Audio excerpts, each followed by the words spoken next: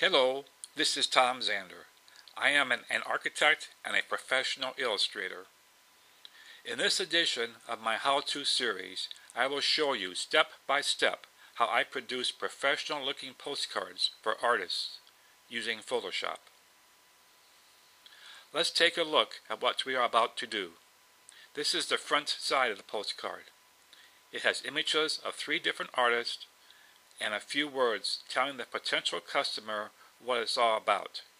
Artisan's gallery and a sale. The front of the card is to catch their eye, making them want more information and hopefully not landing the card in a recycling bin.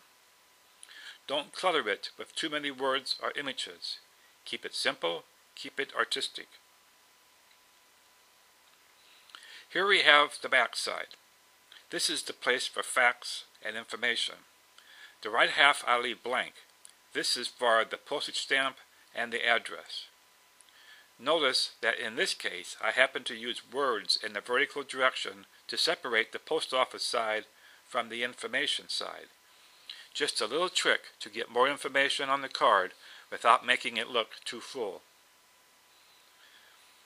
On the left side, I now have the when, where, and who. I keep it professional looking by not using more than 2 text styles or sizes.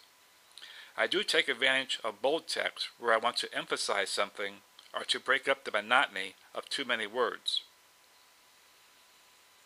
Notice that we have 10 artists in this sale.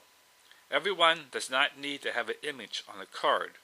Remember, this is for catching the eye of the customer, not showcasing everyone. Fact is, the image may not even be the entire art piece. Just a little clip is often very effective. One last thing. The post office many times will stick on a barcode to the lower left edge. So be careful not to get too close to that edge or something might get covered up. So now let's get started.